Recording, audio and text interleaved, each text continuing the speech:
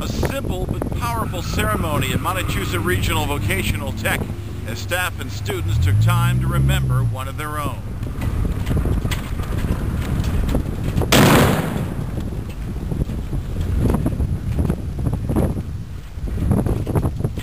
The flags were lowered to half-staff in honor of Lieutenant Ryan Jones of Westminster, who was killed in a roadside explosion Tuesday in Baghdad.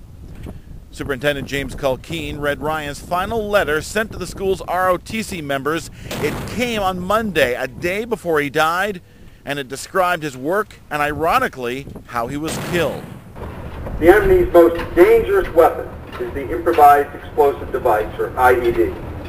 These are bombs that are placed on the side of the road and set to go off on innocent civilians or American convoys as they go by. Each day, my platoon and I patrol the streets of Baghdad looking for these IEDs. Once we find one, we either blow it up or disarm it. Never a dull moment. There has been a few times the IEDs have found us before we have found them. But don't worry, our trucks have enough armor on them to survive most blasts. Life isn't always great, but one of the things that keeps my soldiers and I going are the wonderful letters that you all sent. Hopefully, I will get a chance to visit the junior ROTC program when I come back to my hometown of Westminster. Good luck to all of you.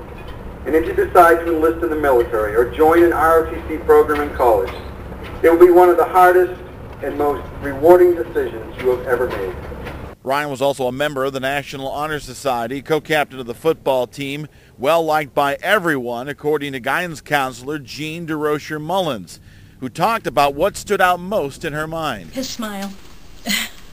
I know it sounds so simple, but that's how I started off his college recommendation, was Ryan Patrick Jones makes me smile. Walk into the guidance office, Ryan, and he'd just be all smiles. The secretaries would look up and smile. He'd light up the office.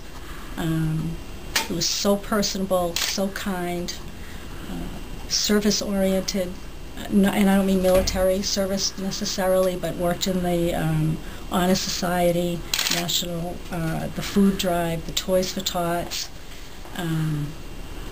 He was just a terrific kid.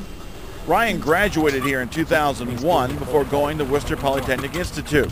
His hometown of Westminster is also planning a ceremony. Montechusett is planning to create a scholarship for ROTC members in his name. In Fitchburg, Mark Katic, WBZ News Radio 1030.